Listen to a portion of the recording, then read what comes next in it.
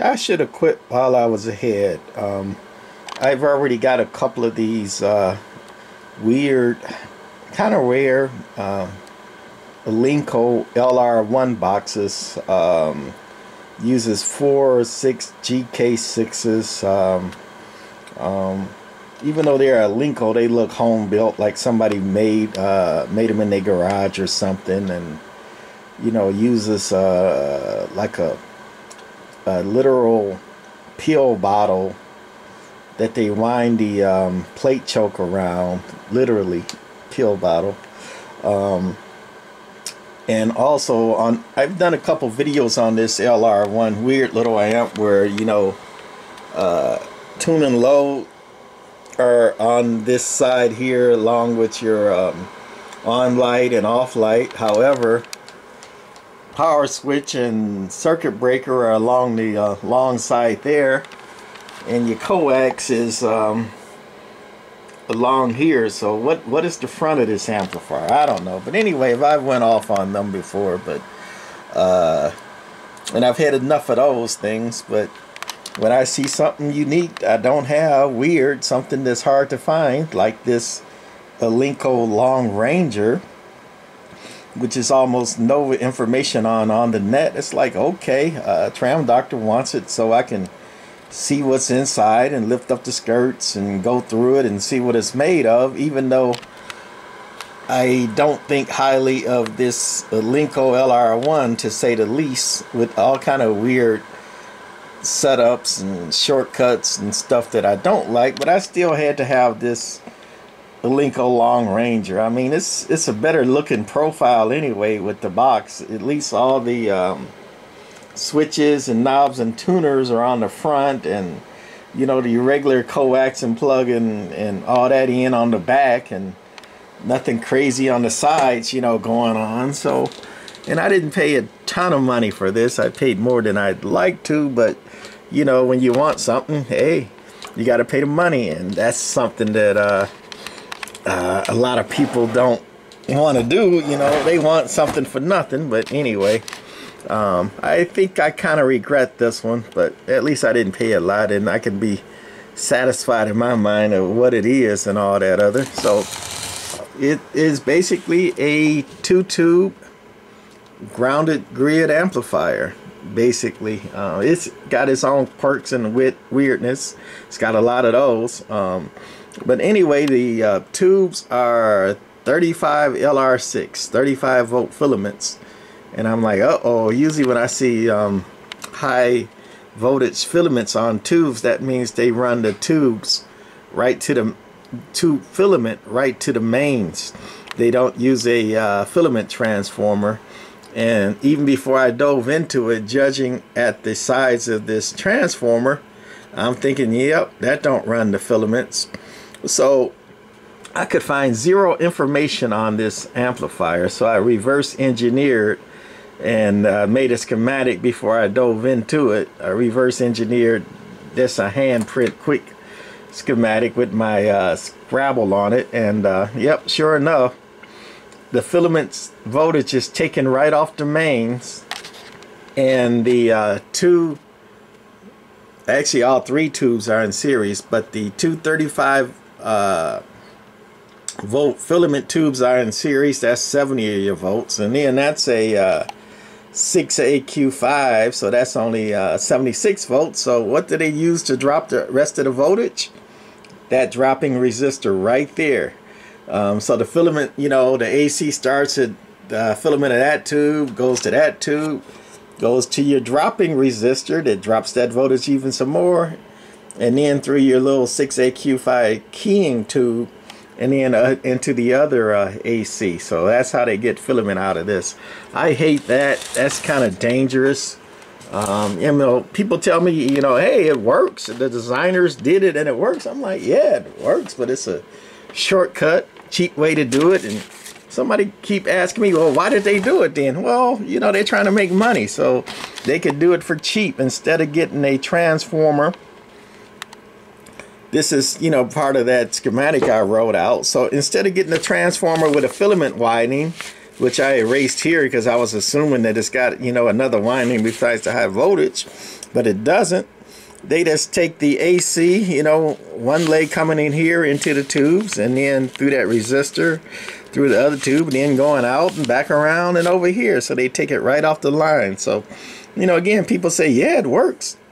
Now, mind you, they got the power switch on one leg of the AC and the fuse on the other, and it's not polarized. And people are like, well, it's fused. Okay, what happens if this amplifier, you got the power switch on, and this tube here decides to have a filament short to ground, right? You're going to have a very hot live chassis, you know, dangerous as heck, you know, because this line is not fused at all. You know, again, if that shorts to ground, you're basically shorting your AC to ground with no fuse. Very dangerous stuff, you know, that can and does happen, you know, with amplifiers. That's why you always want everything to be isolated. Another quirk I had with this amplifier, I was very yakking it up, and I'm like, I'm not getting nothing out of it. And come to find out, did some tracing and all this other things, and I should have known better, because I have you know, I'm partly autistic, and I have a problem with literal and non-literal and all that other stuff. AC off is up, AC on is down. So when I was plugged it in and was doing my initial testing, I had it in the up position, because 99.9% of everything you see, at least in America, up is on, down is off. But not so here. AC, your power, up is off, down is on. Let's see, that was a little quirk that got me for a minute on this quirky little amplifier.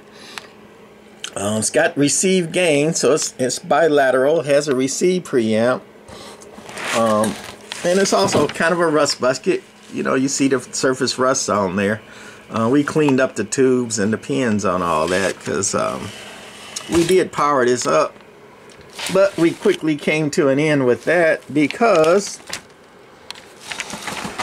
it used a voltage doubler in the power supply, and we replaced those caps, and we were wondering why did it use two 450 volt caps in series per leg, which would be basically 1800 volts worth of caps. And I'm like, that's an awful lot for a sweep tube amp.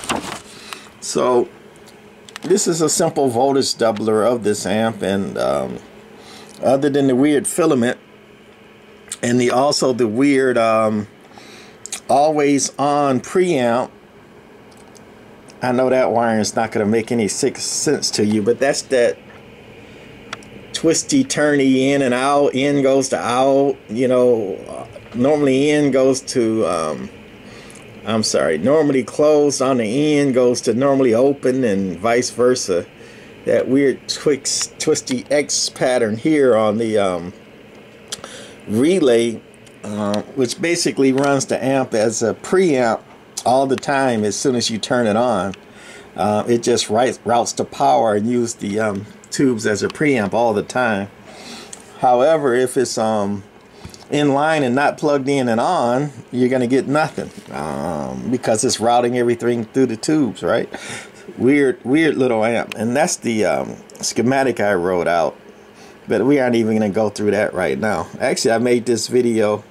It's grounded grid except for the screen grid. They put a little bit of bias through a Zener there, and we haven't even figured out the voltage of that Zener. But other than that, it's basic amp, plate blocking caps, tune and load,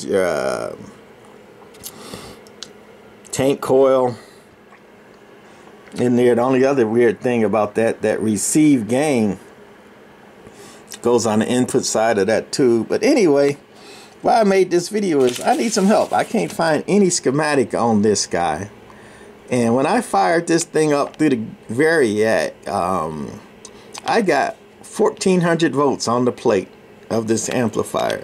Now does this thing really supposed to run on 1400 volts DC on the plate on a basically 6LF6 tubes, a substitute, which is the 6LR6 1400? you know, even Makos, I've seen 1,000, 1,100. You know, Black Cat, I've seen high voltage, and Varmints, but you know, they run 9,000 at most. You know, 1,400 on the plate, and basically no bias. You know, the grids are grounded. You know, you can, it's my schematic here. Grids are grounded. You know, grounded grid runs it through the cathode. There's no bias in the cathode. It basically grounds the cathode when it keys it up, and it has the 1,400 volts on the plate on at all time. Now, normally I would think that that's a mistake, but again, it's got 1,800 volts worth of capacitors. So I'm like, I don't know. So anybody, and those schematics or nothing else can be found. So even though I made my own schematic, I'm not sure that voltage is right. And again, if you look at the leads for the power transformer, it's only got 4 leads. No center tap, no nothing else, unless somebody cut it off or broken off. And it looks like they've been arced. And somebody put some black dope on there, which is, you know, like an arc stopper. They look bad. They look burned. They look burnt. And somebody mentioned the soldering on the that mystery amp I did the other day. I'm like, man, that mystery amp don't look bad. Look at the soldering hack job on this. I haven't tried to fix it or correct it or go through it yet. This is the keying circuit. Because once I saw that 1,400 volts, I stopped right there. I may redo that voltage doubler into a regular full-wave bridge. That way to get my volts down to about, I don't know, about 8, which is normal. But, you know, at voltage doubler, those diodes are in there. They look factory, right? But somebody sure hacked that up. Look at that soldering job there. Look at the solder burns and all that. Now that's bad soldering right there. I think somebody went through it or was playing with it or trying to get it to work or whatever. Because, you know, that's factory. I haven't touched up any of that. But look at that crap. Yeah, I kind of regret this one. I'll probably put it on the shelf and sleep on it in a while, unless I can find a schematic or somebody can give me some information that I don't have. Like, what's the voltage supposed to run on this amp? Is it a LR6? You know, it's so little information on this thing. So, hey, help me out with this little crazy thing, and maybe I'll pull it out and get back to it one day. But again, project number 1293. Okay, that's it for this new Elenco. I'll update you when I get back to it, if I get back to it anytime soon. Bye.